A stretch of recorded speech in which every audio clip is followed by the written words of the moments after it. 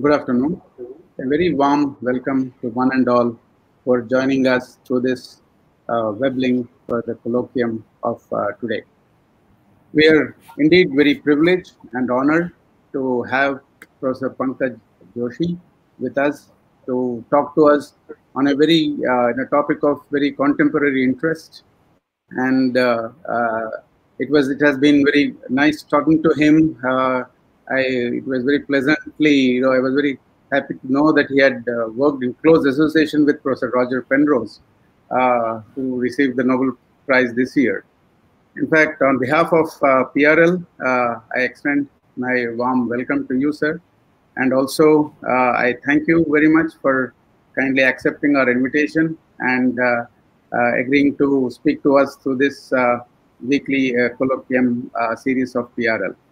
To formally introduce the speaker, I will now request my colleague, Professor Namit Mahajan, to please do the honors and carry on the proceedings. Namit, please.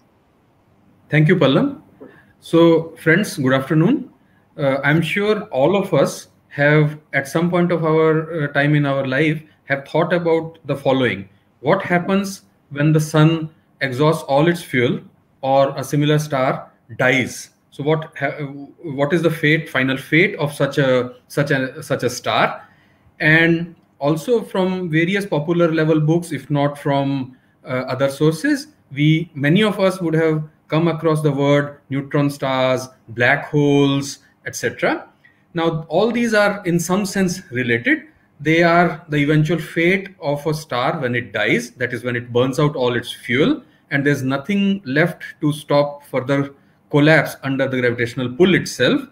And there are very, very fascinating and interesting things that happen, like detailed questions like, does a singularity, do we reach a point when things become quote unquote infinite? What is the real structure? What are the detailed questions that one has to ask? What is the nature of such a singularity? How do quantum effects, when one goes beyond general theory of relativity in the classical regime, impact these singularities? Today's colloquium is actually around this and probably will go beyond some of these things. So today's colloquium is titled Beyond Penrose, Black Hole and Spacetime Singularities.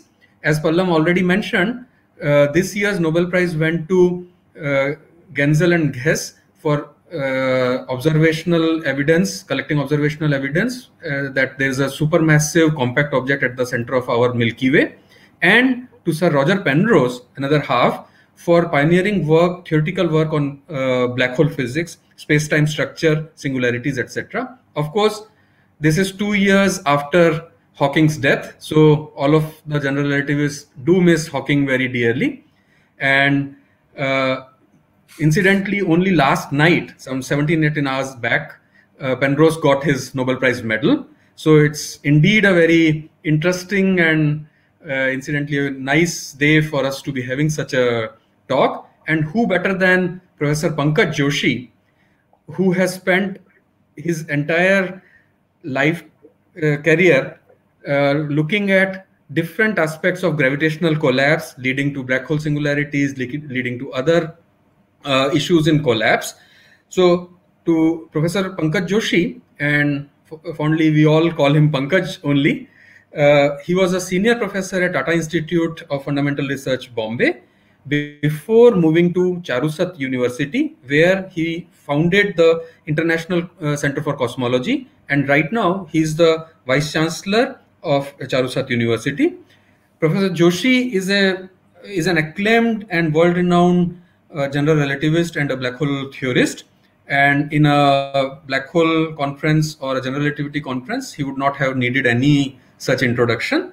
But just to formally say a few more words, he is a fellow of many of the science academies, and he has Insa Veni Bapu Memorial Award, Gravity Research Foundation Award to his credit. He's an excellent speaker and a very good teacher. So if students, even if after you have finished the talk, please feel free to contact him. This is an unusual situation, but otherwise he would have been very happy to sit with a cup of tea with all of us and keep on explaining it to us till we understand it. Not that he is tired of it. So he's an extremely good speaker. And that's why he was given DAE's C.V. Raman Lecture Award. He has been very interested in popularizing science. So he has been associated with a lot of science outreach activities and public lectures. He has contributed to several books. He himself has two proper books to his credit. One called Gravitational Collapse and Spacetime Singularities, and the other called Story of Collapsing Stars. These are very interesting books. The first one, if I understand properly, because I have looked at that one more, is somewhat more technical. He has held several adjunct and visiting positions, like at Cambridge, Harvard, Southampton, Osaka, and various other places. Now, in last couple of years, the direct signature or observational evidence of gravitational waves from black hole binaries, merger of black hole binaries, black hole shadows, M87 polarimetric observations has opened up a fantastically new precision era in this direction. So, without further ado, let's hear from Pankaj what he has to tell us today. Pankaj, welcome and over to you. Thank you very much, Namit, for this very kind introduction. Can you hear me all right, Dr. Pallam Raju?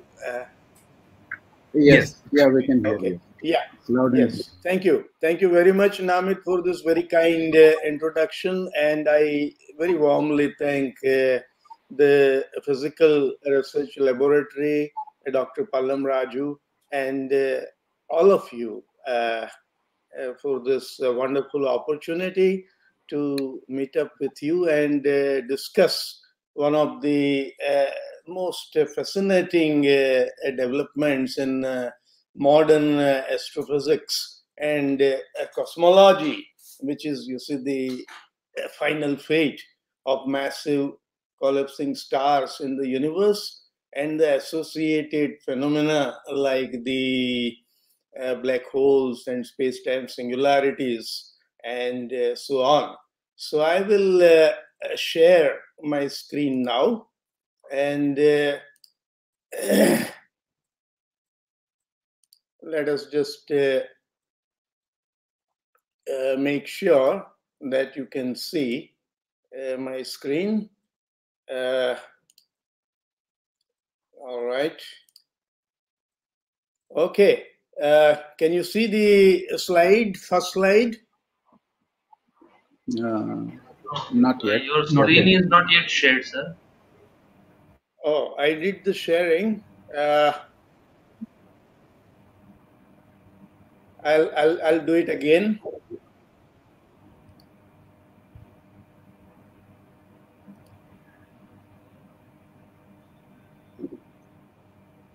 Okay, can you see the screen now? Yes. Yes. Okay, so now I'll go full screen. Yeah. Yes. You Yes, can see the perfect. slide, right? Yes. Right. Yes. Very good. I'll talk about collapsing stars, give you a brief introduction. The most important development that has taken place in past few decades has been, you see, rigorous gravitational collapse calculations. That is, using the general theory of relativity, you try to find out what is the final fate of a massive collapsing stars. And then I'll discuss black holes and singularities which are visible to far away observers and the observational developments. And finally, I will allude to black hole paradoxes or quantum gravity connections depending on the time available. The most important development has been in past several years. Several major new observational missions and facilities have come up.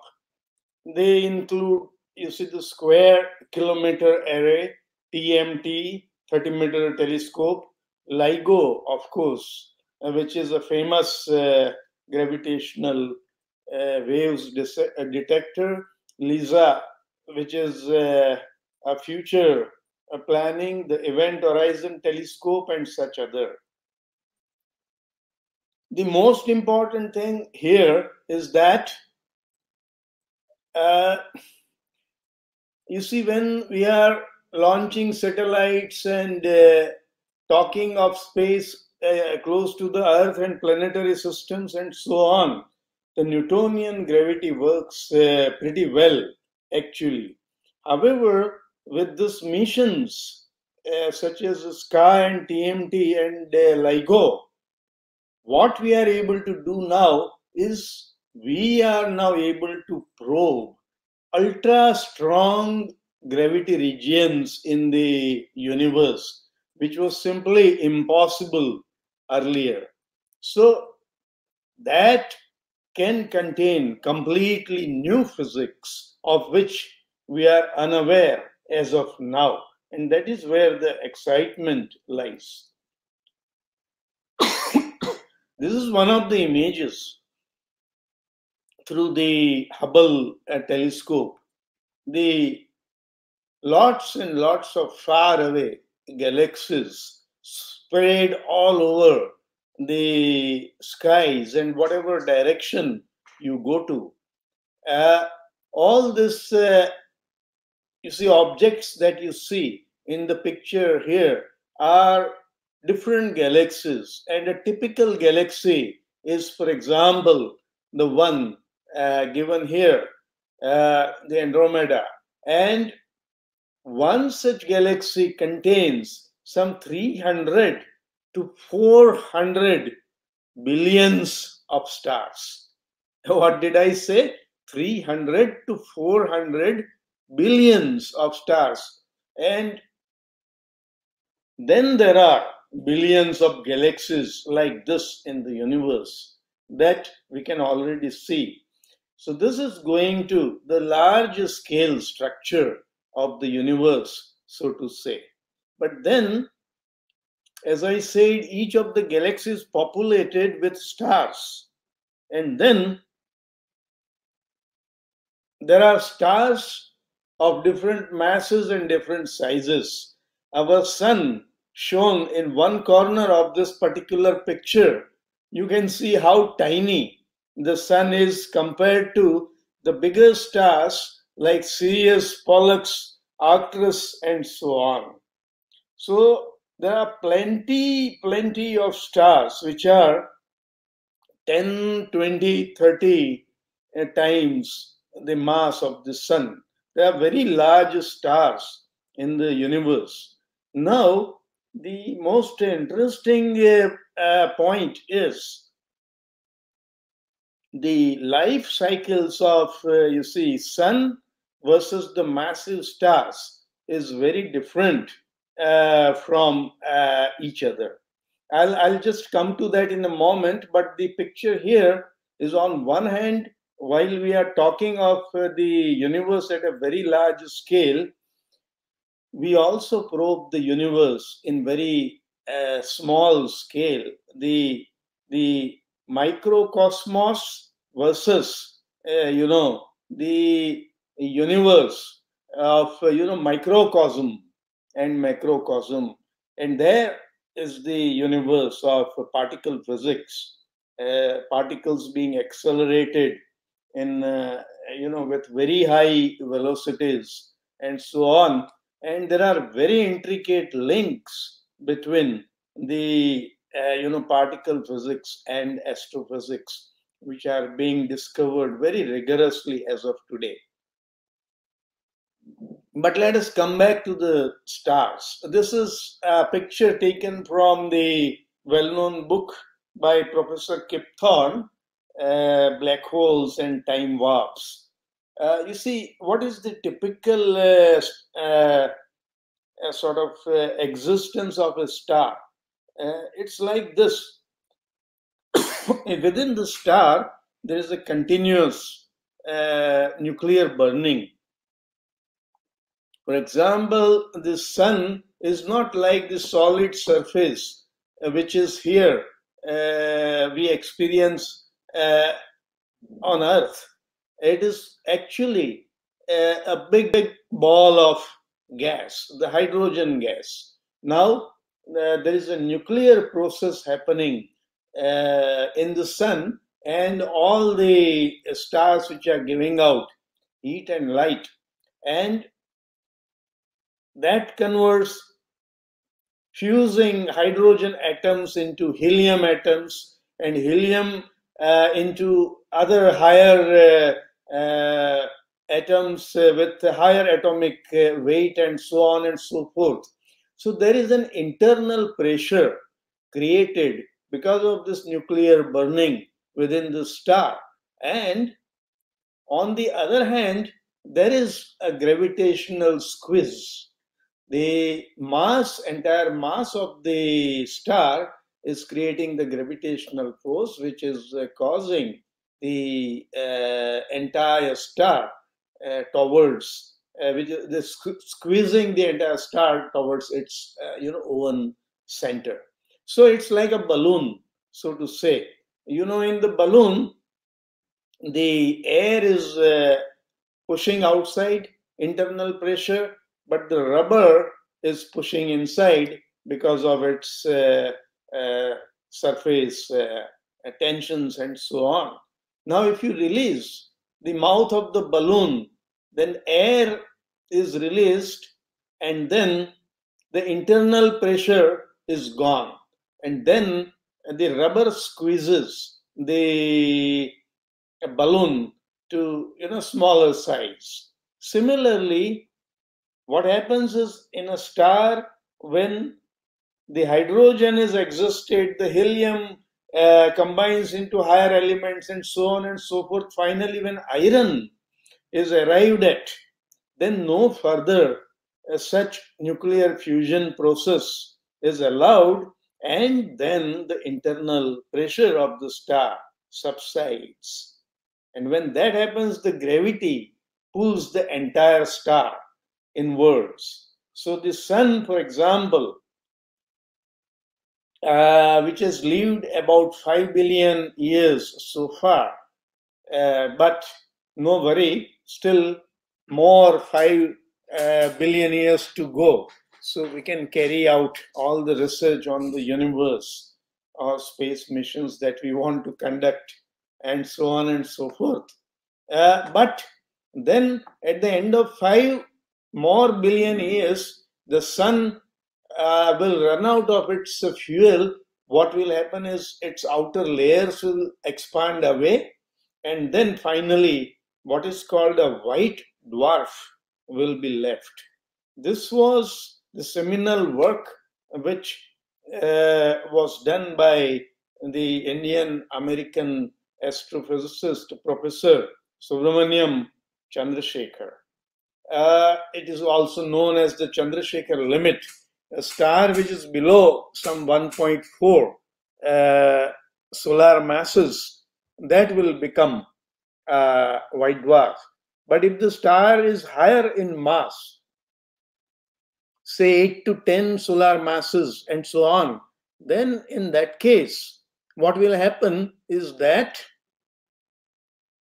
at the end of its nuclear burning, the entire star will catastrophically collapse towards its center. Then there will be a shock formation, and this outer layers will be blasted away, and finally what we are left with is a neutron star. Now, this phenomenon is called a supernova explosion. While a white dwarf is about 1,000 kilometers in radius, the neutron star is, just 10, 20 kilometers in radius. But it is very, very compact matter. I mean, take one full spoon of that matter and it could weigh tons and tons of kilograms. So this is neutron star. But when you go to even higher mass stars, that is stars which are say 20, 30, 40 solar masses, then the most important point is that you cannot stop the gravitational shrinking, the gravitational collapse of this massive star. It cannot end up as a neutron star, or even if it is a neutron star, it will still further collapse and the shrinkage will go on. And that is the regime of the black holes and the space-time singularity. So I hope I have made myself quite clear. There are stars of different masses. The sun-like stars will become white dwarfs. The stars which are having the masses of about 8 to 10 solar masses will become neutron stars. But stars which are more massive than that will go on shrinking further. And then what will happen to them? In fact, that is the theme on which this year's Nobel Prize, Professor Roger Penrose's work, is relevant. I'll just come to it. The most important point is the question, what happens when a massive star dies? Now, there are very interesting intricacies and subtleties in the entire game, and they were already indicated way back in 1935 by Professor Chandrasekhar. This is a para taken from his paper, and he says that the life history of a star of small mass must be essentially different from the life history of a star of large mass. And now read the last lines. A star of large mass cannot pass into the white dwarf stage, and one is left speculating on other possibilities. You mark this. Chandrasekhar was a very meticulous, very methodical, very mathematical person. So when he says one is left speculating, so he is indicating the whole regime of unknown physics. Another very important point is the massive stars, they burn much faster and they are far more luminous. For example, I told you that the sun has lived 5 billion years, it will live 5 more billion years, but a star which is, you see, more than 10, 20, 30 solar masses, it burns very fast and it does not live more than few crores of years. And that is why this question of final fate of massive stars is huge importance in modern astrophysics and astronomy. And that is where, in fact, you must use not the Newtonian gravity, but the Einstein theory. I pointed out to you that we are now probing very strong gravity fields with the modern missions. And that is precisely where the regime of general relativity, the strong gravity physics, everything is coming into picture.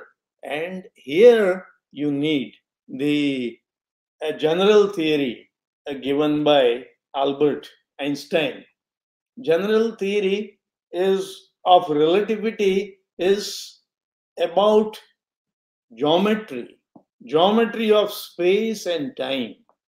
Very intricate role is played by the geometry. It is also called Riemannian geometry. In fact, in the general theory of relativity, the Riemannian geometry plays a big role. The curvature of space-time plays a very big role. We are familiar, of course, with curved surfaces, isn't it? If two ants walk, in the direction of their eyesight, looking straight in the direction of their nose, then they will never meet. They will go on and on. However, if they are on the surface of a sphere, then even if they are walking parallel according to their own local measurements, that is walking straight, still they are bound to meet because of the curvature of the space-time. And on the other hand, if you have a saddle-like surface, then rather than meeting, even when they are parallel going, they will move away from each other. There are very exciting and intricate features of the general theory of relativity that when you go to very small scales of particle physics, you see the Large Hadron Collider I showed you just before a moment, then this is what is called the space-time foam, an idea introduced by John Wheeler. But right now we do not go into that. I will just show you that in recent years Einstein theory has created the excitement on black holes, the Big Bang, the gravitational waves, multiverses, that is there one universe or many, time warps, time travel, space-time singularities, naked singularities. I will talk about, you see, the singularities which are visible as opposed to being within a black hole.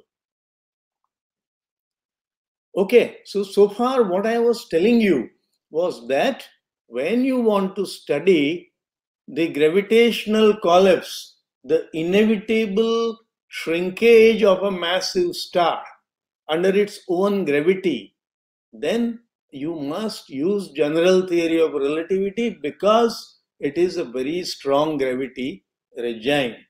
The first such work was done by Robert Oppenheimer and his student Schneider. There was also a paper from within India by one Professor Dutt from Presidency College, Calcutta.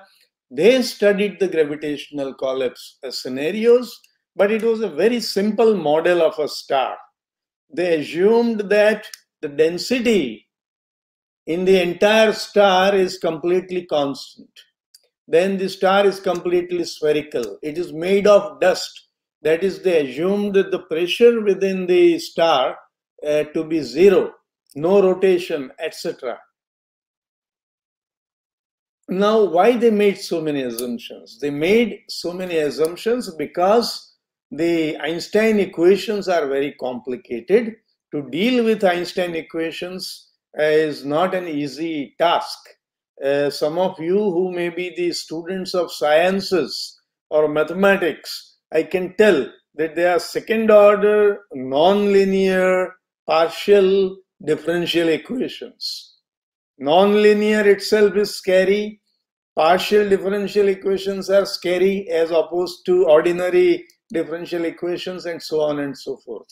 So to do the general relativity calculations, they made all these assumptions, but they came up with very interesting conclusions in their paper in 1939. I see on the right hand side there is a 3D picture of the star. The star is shrinking, but as the star shrinks, its gravitational force becomes very strong on the surface of the star. So finally, what happens is an event horizon forms as the star keeps shrinking. And what is event horizon? It is a surface from which not even the light can escape. You see, if you want to escape the surface of the earth, you know that the rocket must have what is called an escape velocity, which is usually a few kilometers per second. But if you want to escape the compact star which has shrunk, which I am showing here, light which is traveling 1 lakh and 86,000 kilometers in 1 second. Even light cannot escape. Once it has, arrived this horizon stage. So this was the kind of picture that Oppenheimer and Schneider predicted. And in the end, what will happen? In the end, what will happen is the star will shrink to a space-time singularity, which is shown in the left-hand picture. This space-time singularity is, a regime where densities are extremely high. All the matter of star is compacted in infinitesimally small region, and then around this is this region which is shown in black, which is the black hole region. That is, this picture that I show on left is space-time picture. As shown at the top, you see the vertical direction is that of time. And the horizontal axis is that of space. So the entire star is shrinking, shrinking, shrinking as you move forward in time. So this was the first discovery of, so to say, the black hole. Now, the term black hole was not known at that time. This terms came only later when John Wheeler gave this particular term.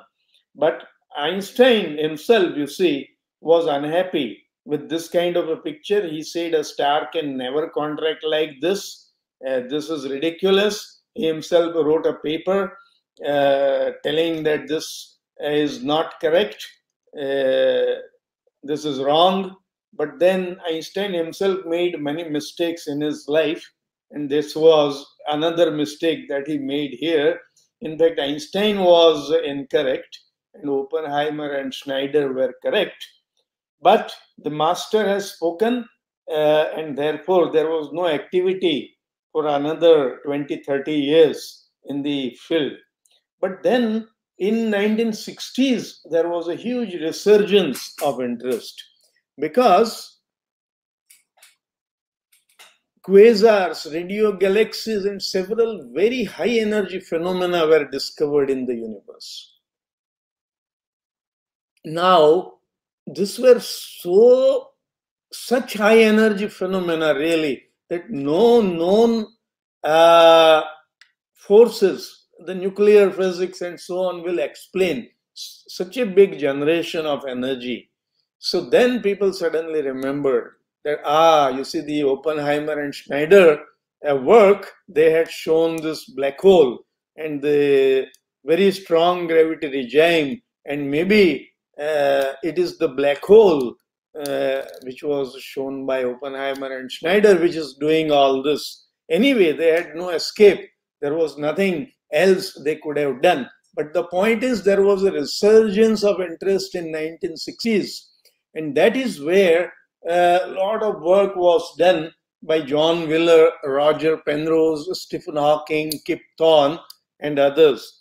The Nobel Prize to Roger Penrose was given, in fact, for the singularity theorem that Penrose gave in 1965. So I was telling you about the resurgence of interest, 1960s. So the work was actually done in 1965, the Penrose singularity theorem. But further to this, a huge investigation happened in classical and quantum aspects of black holes, the Hawking radiation, so on and so forth. Interesting thermodynamic analogies, astrophysical applications. But what I want to remind you is only one calculation in general relativity was available when all this happened. Which calculation? The calculation by Oppenheimer and Schneider. And that was a gravitational collapse model with many, many special assumptions, as I told you. So then, as I will tell you in a moment, people thought that every star will become a black hole like this. Okay?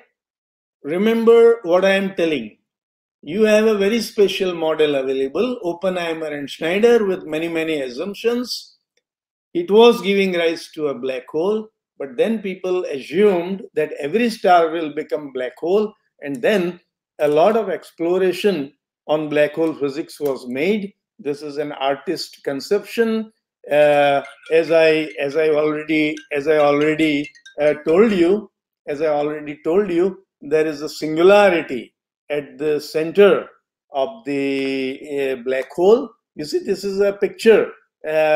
You can see at the center there is singularity, and then there is event horizon I showed you, and then there is a photon sphere out there. All these things are showing you the structure of the black hole.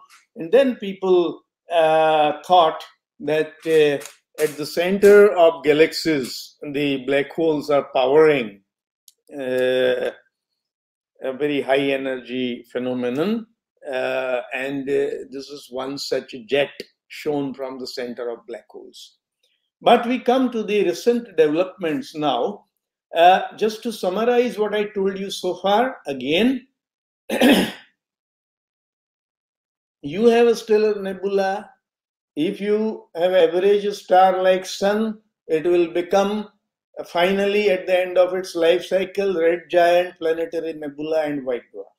If you have a large star, massive star, then super red giant, supernova, and either it is neutron star if the mass is something like 8 to 10 solar masses, the mass of the star.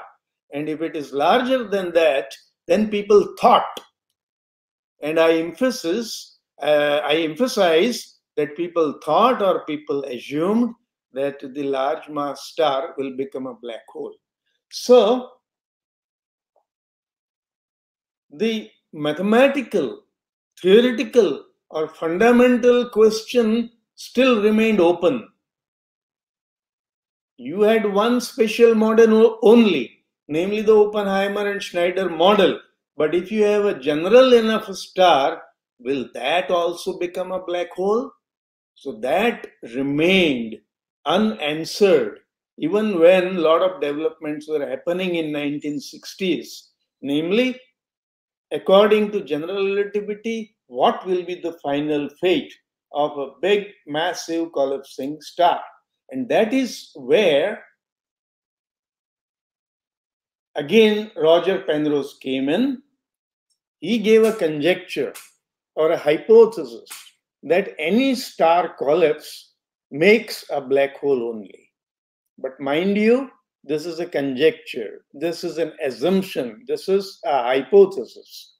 He said that just like the Oppenheimer-Schneider model, maybe all stars will collapse to black hole and hiding the final singularity. And that final singularity was the work of Roger Penrose. There are many exciting stories, of that era. The big fights between the Russians and the Hawking, Penrose, and the American scientists and so on. The Russians were telling that such singularities will never form. But then finally Penrose showed that, through very rigorous mathematical theorems that the singularity must form. But then, again, a very subtle point. General relativity implies, see what we know from the work of Penrose, Hawking, by Robert Garrock in USA, what we know, general relativity implies that under reasonable physical conditions, the massive star collapses into a space-time singularities.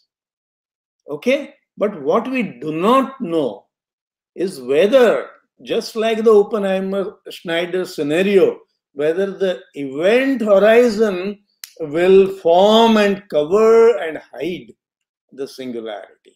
So again, the question is, we know that the massive star makes a space-time singularity.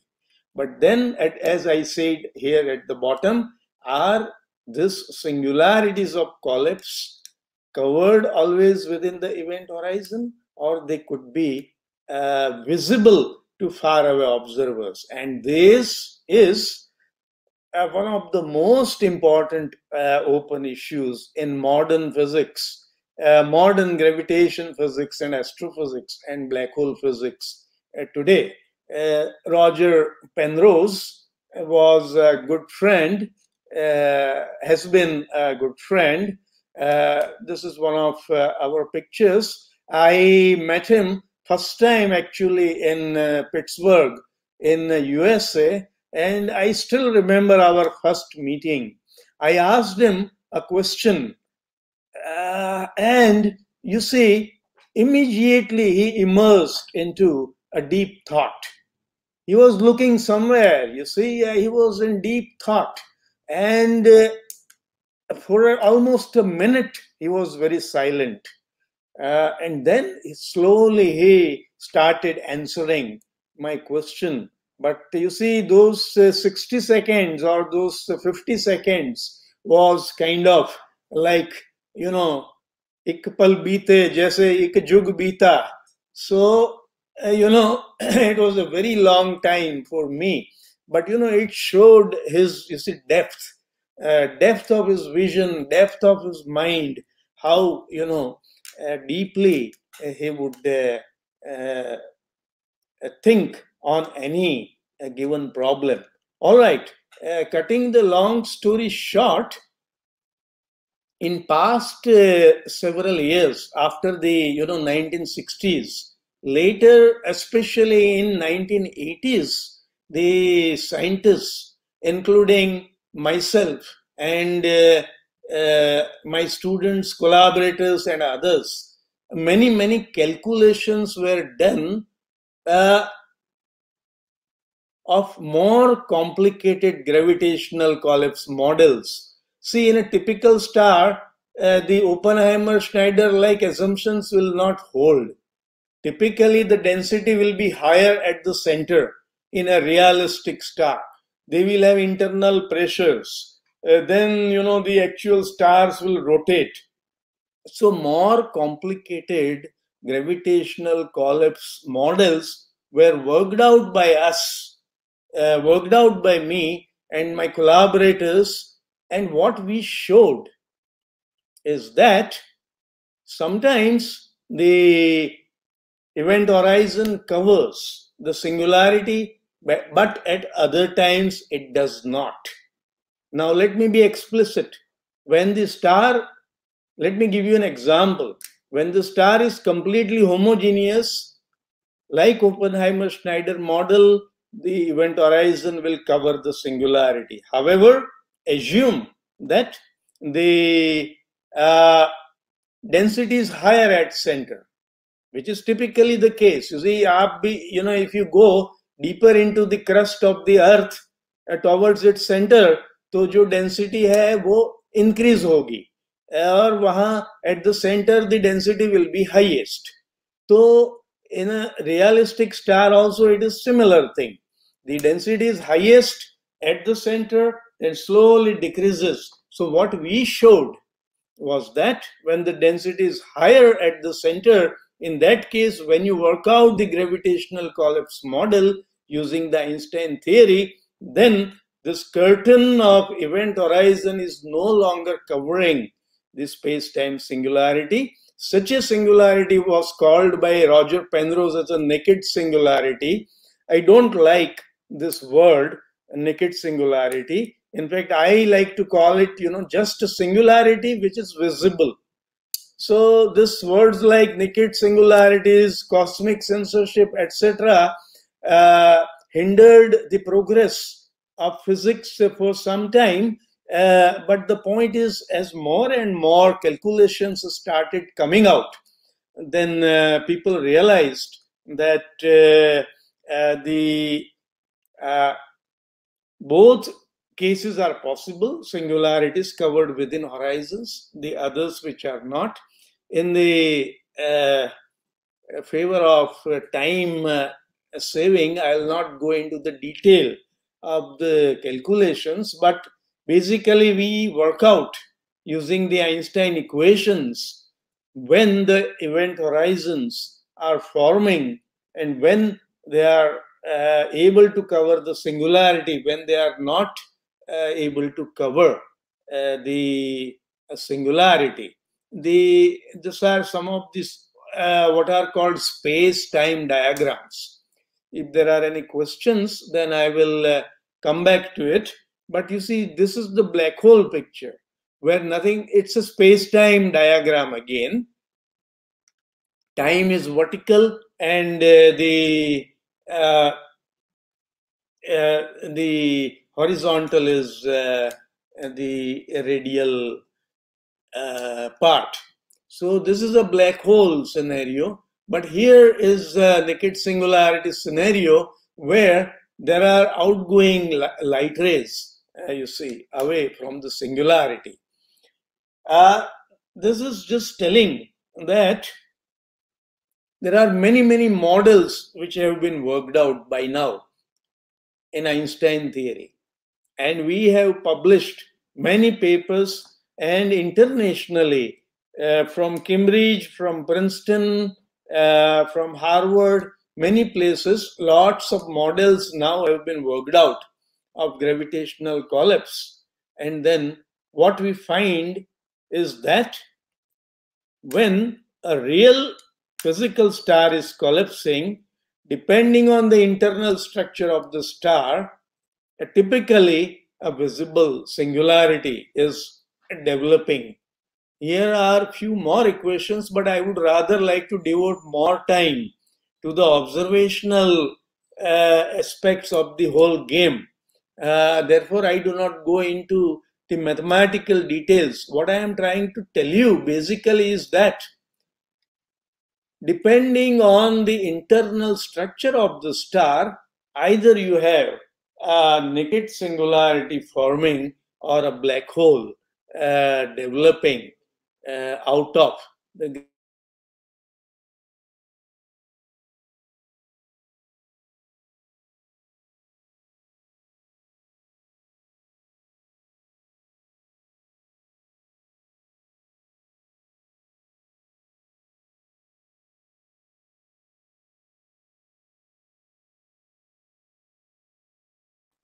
let me not go into these details of how many black holes form and how many visible singularities form. But if you see the space of functions, typically both have equal probability of forming, namely the black holes and the visible singularities.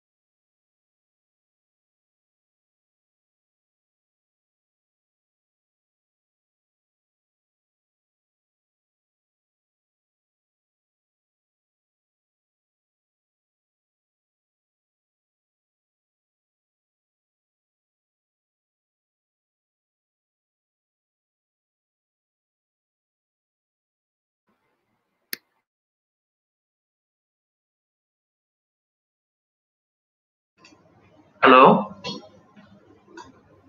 I think there is some hello, Some problem. yes. I think I Pankaj think Joshi we have has lost him. disconnected. Yeah, we lost him. Yeah. Some internet connection on his side. Problem on his We side. have just lost him. We just, probably we can call him once and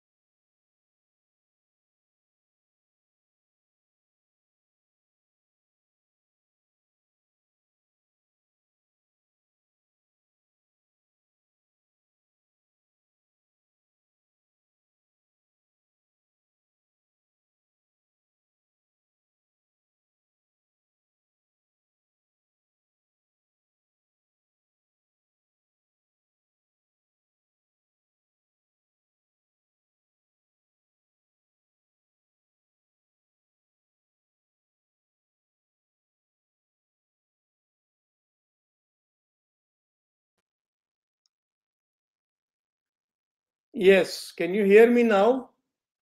Yes, sir. Hello? Yes. Hello? Yes. Now I think for some reason I think our call got disconnected there. So Okay. yeah. So yeah, you may please Okay.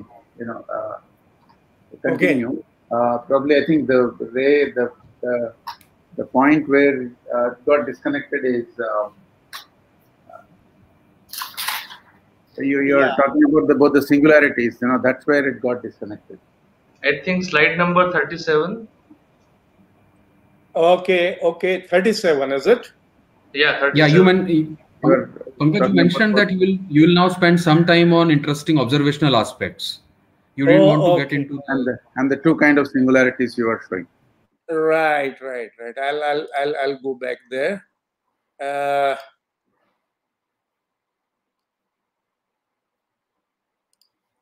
Okay. Can you see my slide now? Hello? Yes, it's Yes. coming. Yeah, we can see. You can see? Yes. Yes. Now I'll go down. You tell me where I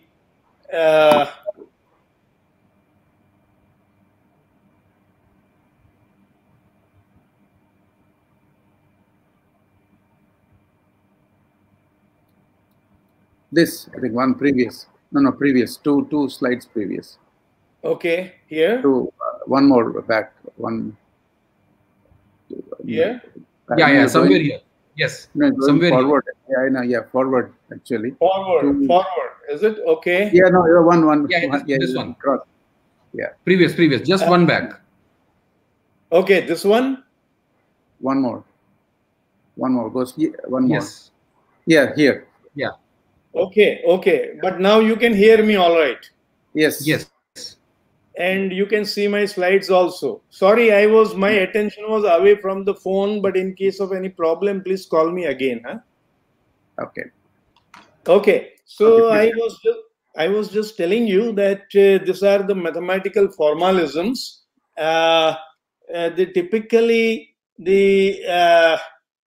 You see, yeah, this is slide 37. Yes, as Bushit ji was telling. Right. Typically, what will happen is both black holes and visible singularities will occur. Let me not go into the mathematical detail. You see, as opposed to the earlier paradigm, where you see here you had average star going to a white dwarf and a large mass star going to a black hole kind of a thing. Now you have a new paradigm where what is happening is the heavyweight star will go to either a black hole or an exploding a fireball. Okay. So this is a change in paradigm, so to say. And now, can you see and can you hear me? Hello? Yes. Both right. Yes, Okay. we can see the slide. Okay, very good. So you see, I was showing you this paradigm, and then here what happened was, as I said, the whole question is very interesting and exciting in the field of modern astrophysics and gravitation physics. So it was a big deal when Stephen Hawking accepted that yes, the visible or the naked singularities can develop, and then that became the New York Times first page article actually when he accepted that visible singularity can occur. I was invited before a few years to write a review article by the well-known 150 years old US magazine Scientific American, and The bonus was it became their international cover story, translated in more than 20 international languages. And here is the German cartoon which the editor gave. For those of you who can read German, you see the editor is asking Cosmician censor, and the scientists are discussing whether the event horizon should really form or not. A book was written by an American lawyer, La Pava, A Naked Singularity. And this is actually on American judicial system, and this is also being made into a movie. The movie must be out, I think, anytime. An actor, Angela Shelton, said, "I don't want to become a black hole. I want to be like a rebel star, escaping away from a black hole." All right, away from this social waves that this whole issue created. Basically, I was coming to the last part of my talk, namely, you see, the astrophysicists ask that, all right, I mean, be there, visible singularities or black holes, whatever, how are we going to see these objects out there in the skies? So, give us observational signatures.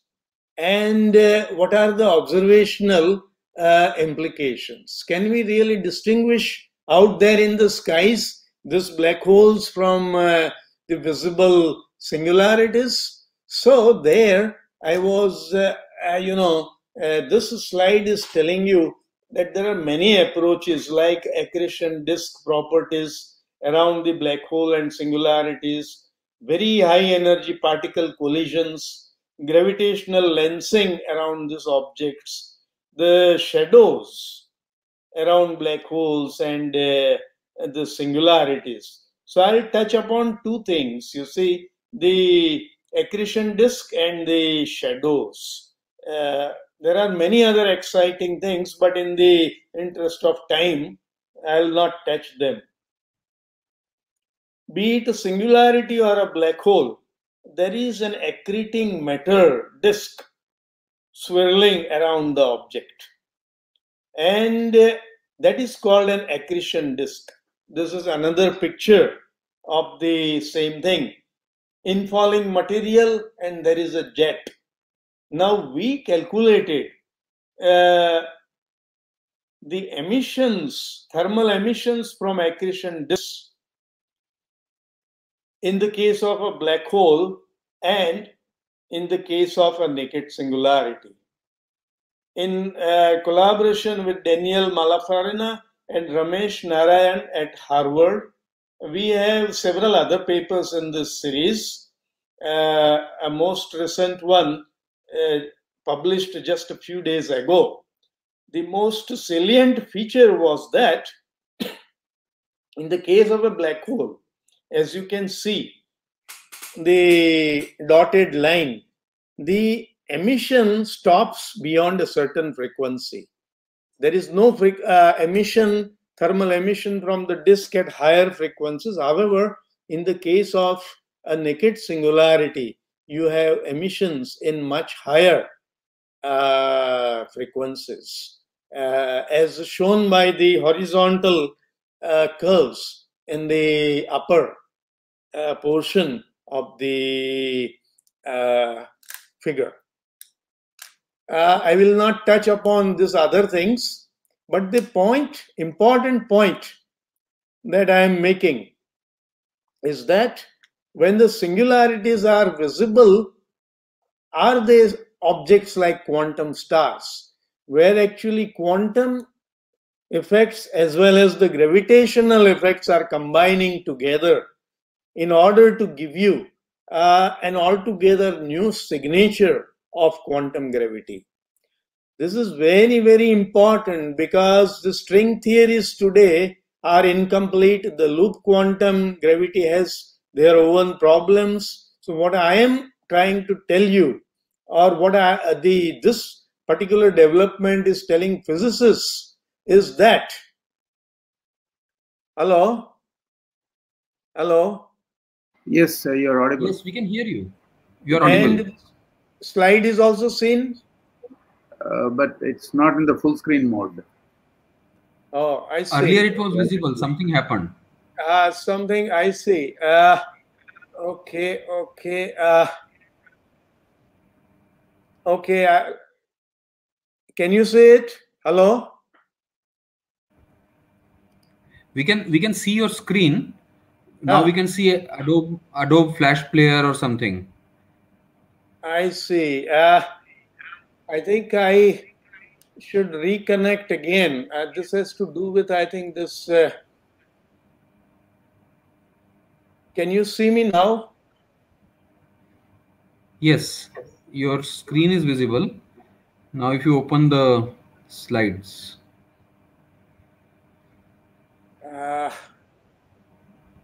Let me rejoin again, I think, because it is showing all sorts of things.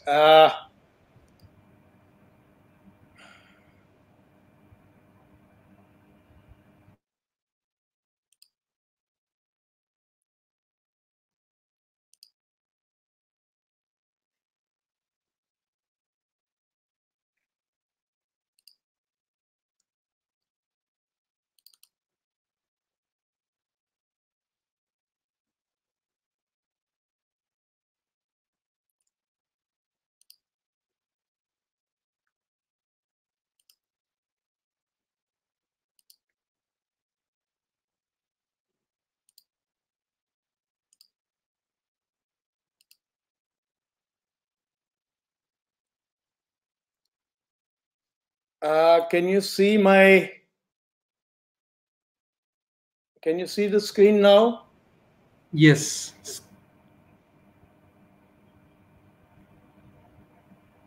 Yes, we see the slides.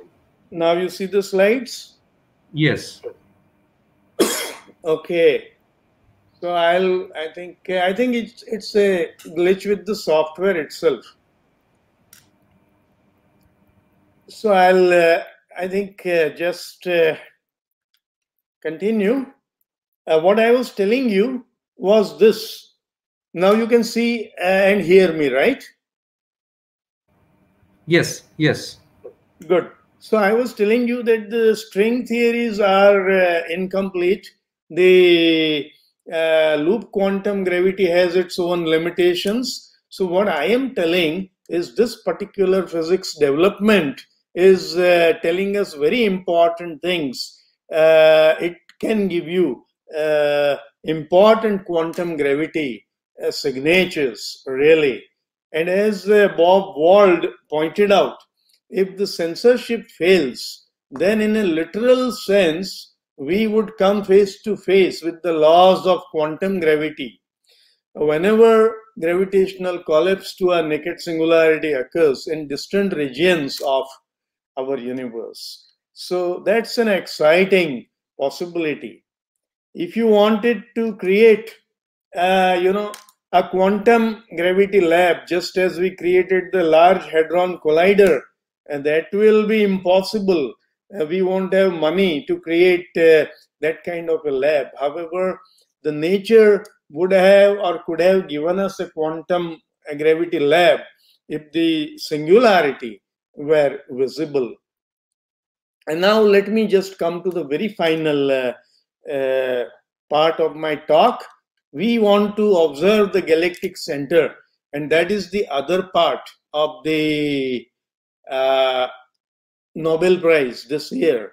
The compact objects at the center of gravity, at the center of the galaxies like Andromeda, our own galaxy, and so on. This is M87 kind of an object, galactic center. So they connected different telescopes, radio telescopes all over the earth. And then this is an artist depiction they expected to see this kind of a shadow at the galactic center, another picture of the shadow. So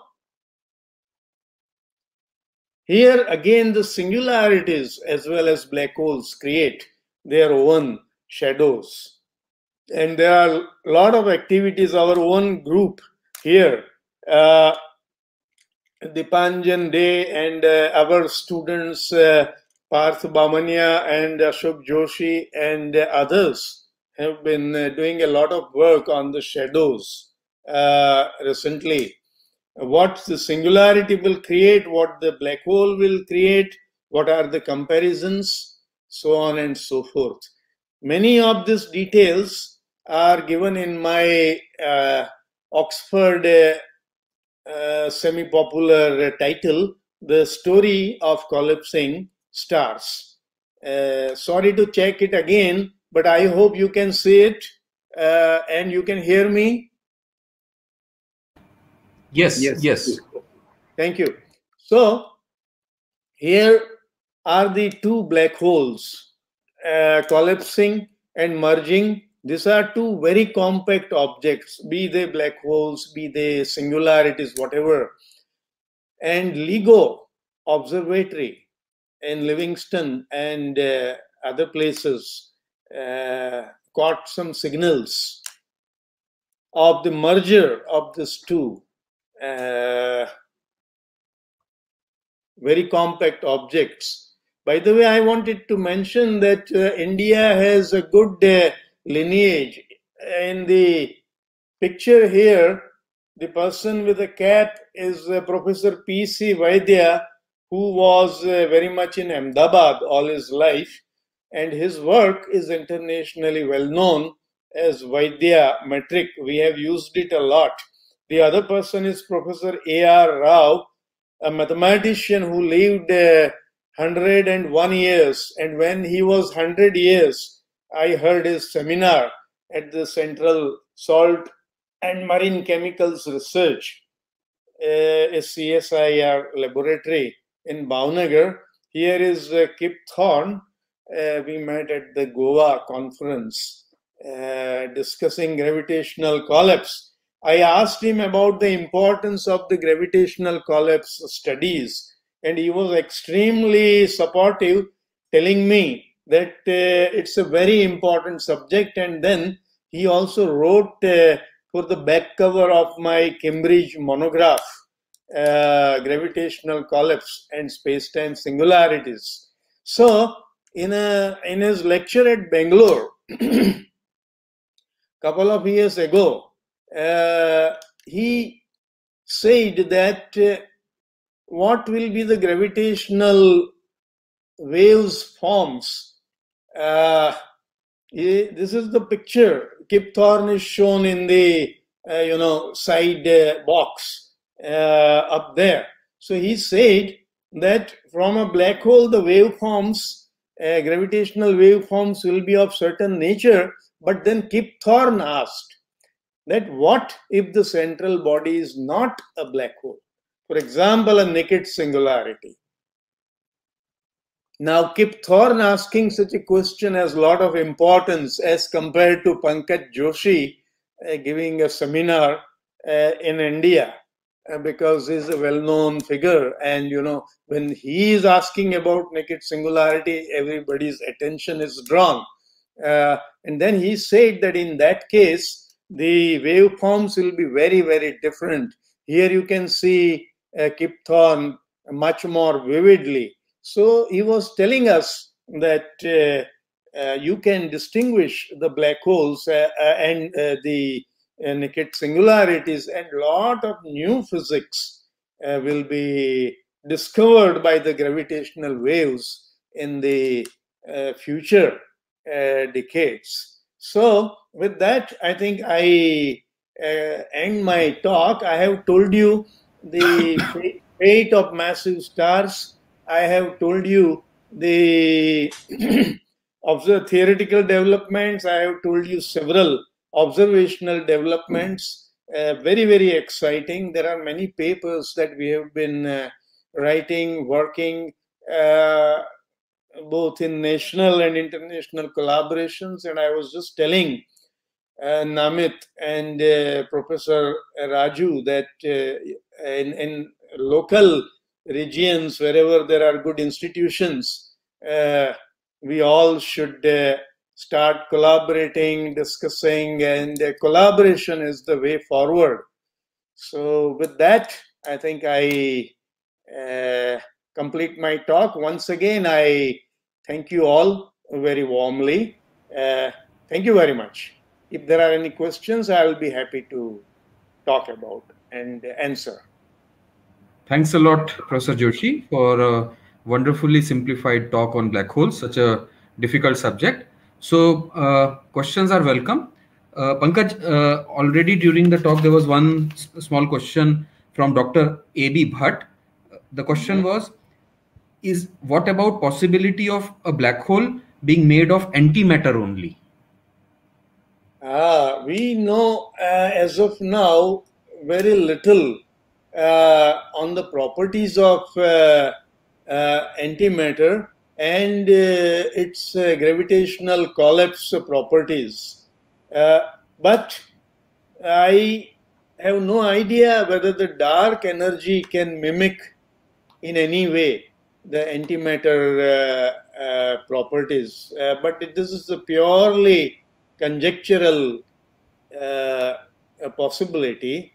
We have to do a lot more work using the Einstein gravity on such possibilities.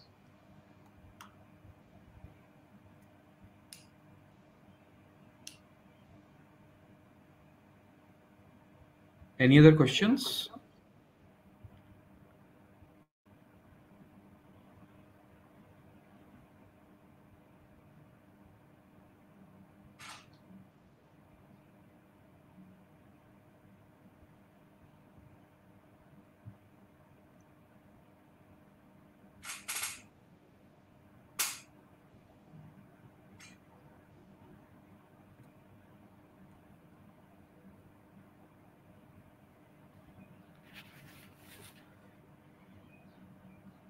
Okay.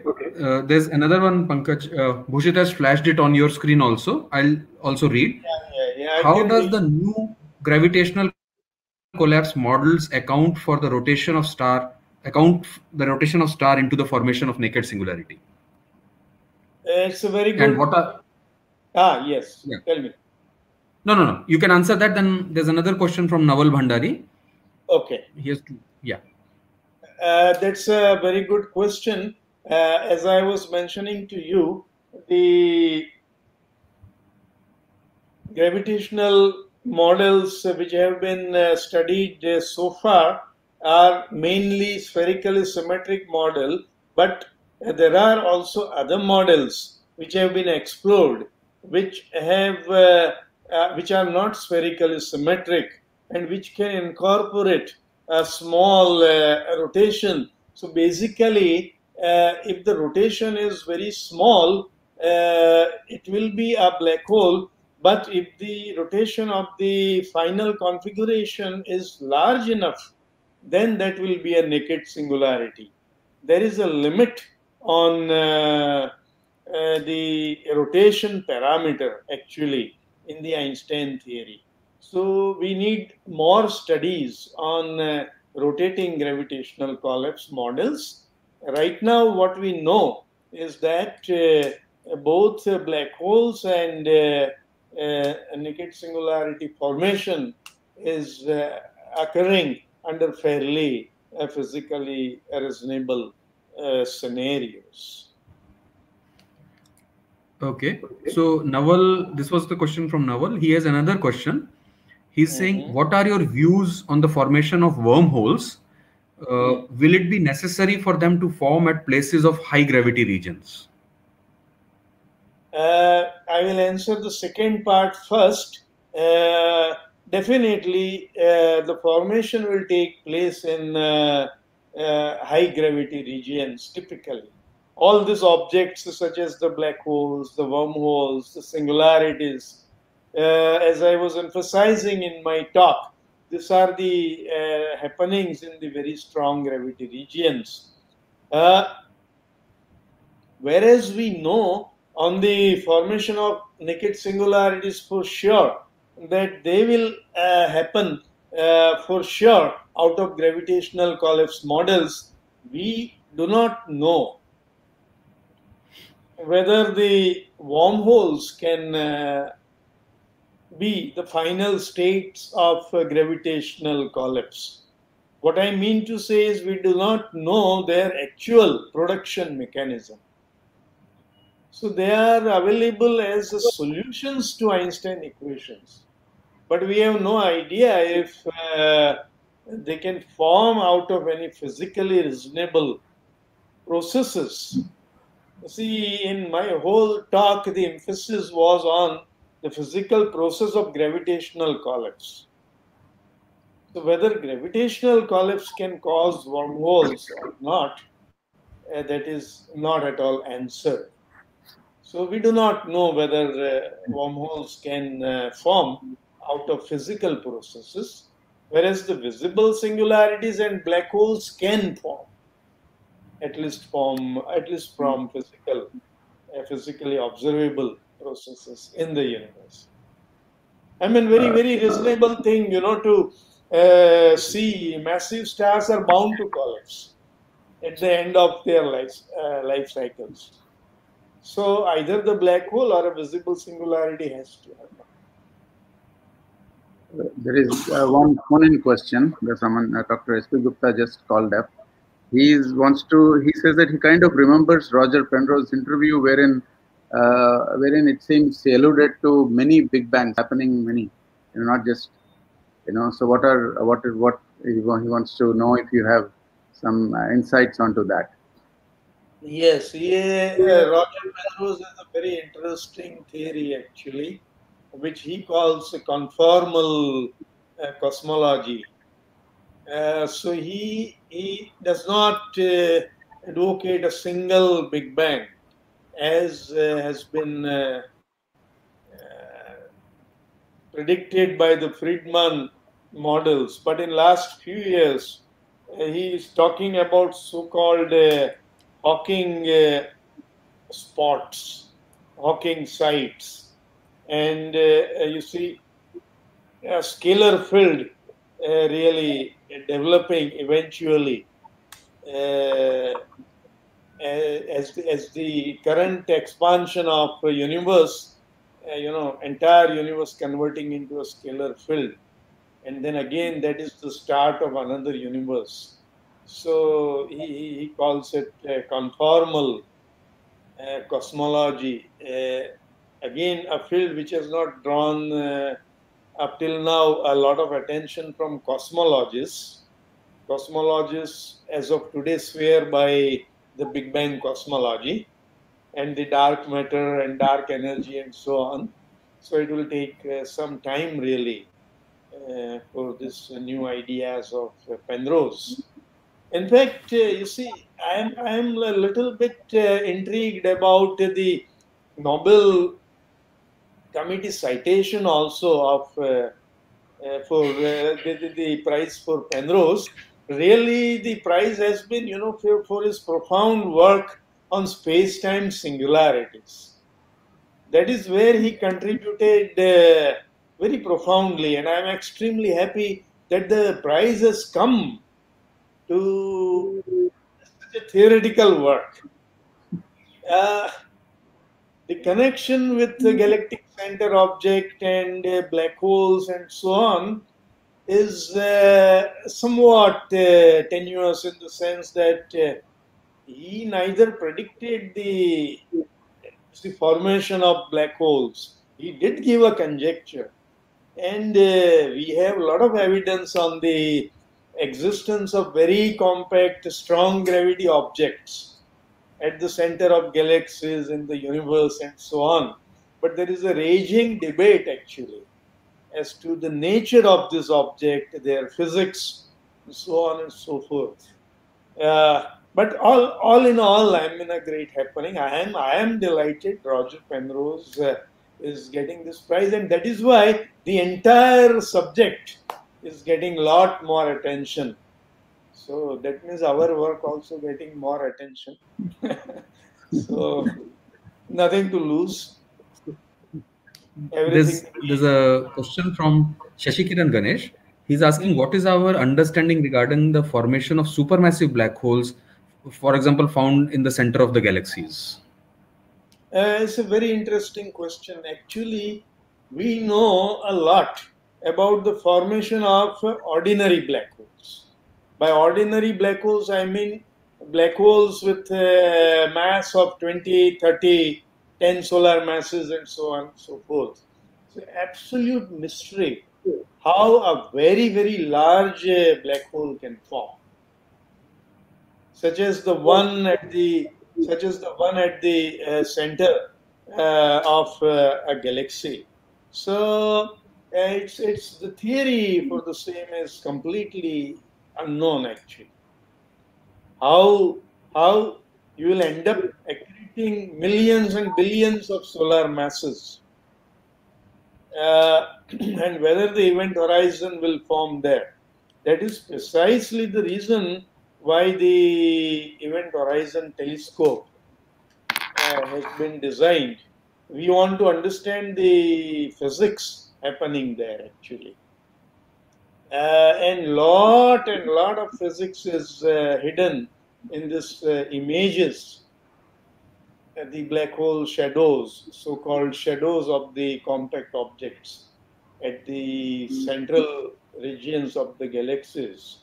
But how this mass got compacted, again, it's the physics of gravitational collapse I have been emphasizing. So you have to study the gravitational collapse within the Einstein theory much more carefully to understand the formation of such supermassive black holes. But forget the word black holes.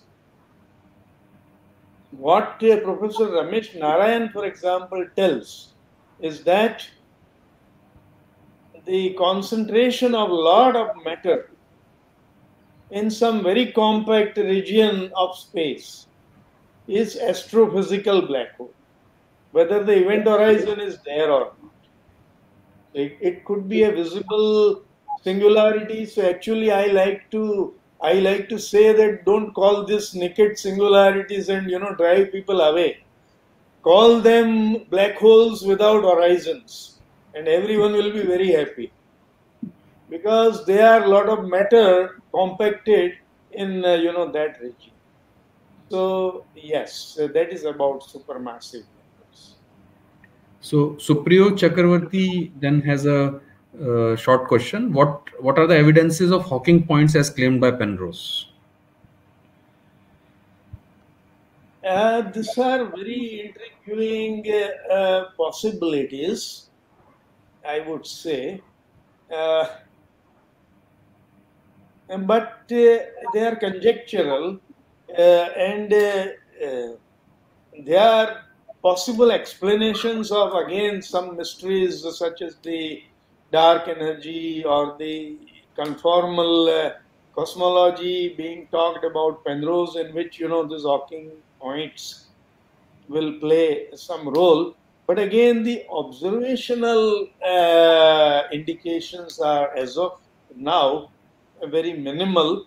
So, Hawking radiation, for example, a lot of excitement, a lot of theoretical work, but eventually we have to see it observationally. And that is very, very faint. What shall I say? Very difficult to get the evidence unless the black hole explodes at the very end point of its life, which is again very much like a naked singularity. People have written papers that at the end point of the Hawking radiation of a black hole will be again a visible singularity. So it's a speculative conjecture as of today, but like many other things, people will investigate this thing in some more. So there are two more questions. One is from Sonal Desai. Can we have some upper limit for supermassive black holes? Well, theoretically, black hole mass could be anything. you can have a lot of mass compacted in a very small region, but from within general theory of relativity, you can have black holes with very, very large masses. The only limit would be the supply of matter available. So only from the supply that is available, you can, do that much. But otherwise, there are even talk of, the entire universe being a black hole. I mean, some, conjectures or the possibilities are like that. In that case, you see, the black hole of the size of or mass of the universe. But what I'm trying to say is theoretically, there is no limit. Okay, Pankaj, this one is a somewhat more technical question. Sandeep Kumar Raut is asking, to detect thermal radiation from naked singularity at higher frequency, as in your 2013 paper, dense matter needs to be present inside the ISCO. How is it possible? A very, very interesting question. In fact, I would request Sandeep to have a look at our paper. I'll explain it here also in some detail. But we actually worked out the stable circular orbits around both black hole and the singularity. Now, there is a very important difference in the case of black hole and in the case of a naked singularity. For black holes below 6m, there are no stable circular orbits available. And then there is a free fall, so to say, into the black hole. However, in the naked singularity space-time geometry, you have stable circular orbits existing very close to the center. And this is the key result of our paper. So because of this stable circular orbits going very close to the singularity, we can calculate the thermal emission. So in other words, the accretion disk is going very close to the singularity, the stable circular orbits, as opposed to the black hole.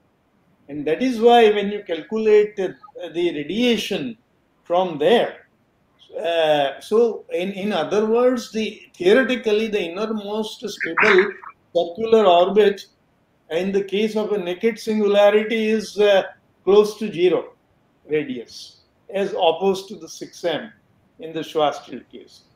So this is the existence of stable circular orbits themselves is very, very intriguing for the case of the naked singularity metric. And this is the major part of our paper, because unless you have that, there is no question of working out the radiation from out there. Yes, a very, very interesting question. Thank you.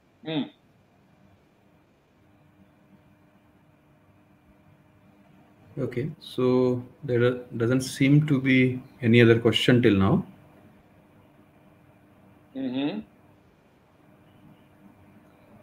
Okay, if not, we are very happy that even after the small glitch, we could reconnect and we could complete the talk. So thank you, Professor Joshi, again, and for a very wonderful talk. And any student or any other participant, if there are questions related to black holes, general relativity, or other things, please feel free to contact Professor Joshi. As I said, he is very, very happy to generally get in discussion, explain things. So please get back to him. You could find his email address or contact number by Googling. And on a lighter note, if you Google Pankaj Joshi, you'll find a namesake from Indore, a boy who is actually a TikTok star with 8.5 million followers. So don't send a mail to that guy. He may send you back some videos. So thank you, Pankaj, again, and for a very nice talk. And over to Pallam now. Yes, thank you, Namit, for handling this and so nicely. Thank you, Professor Pankaj Joshi ji. Aapne very nicely have put things, such a complex and difficult topic. You really tried to you put it in such a nice form, and we're really extremely grateful to you again for doing this task and being with us here. And we'll definitely like to have more in-person interactions in the near future as soon as things become safer for everybody. Thank you.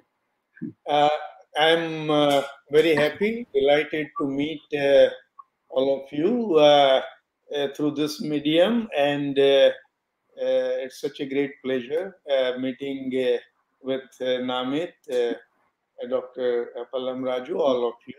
Thank you very much again for this great opportunity. Thank you. Bye-bye. Thank you. Bye-bye. It's Bye. our pleasure Bye. always. Yes. Thank you. Bye-bye. Bye. Before we close, it's a pleasant duty of me to announce the next week's colloquium. We come from black holes to closer by a little bit. We'll have a talk by Professor Dipankar Banerjee, Director ARIES, Nainital.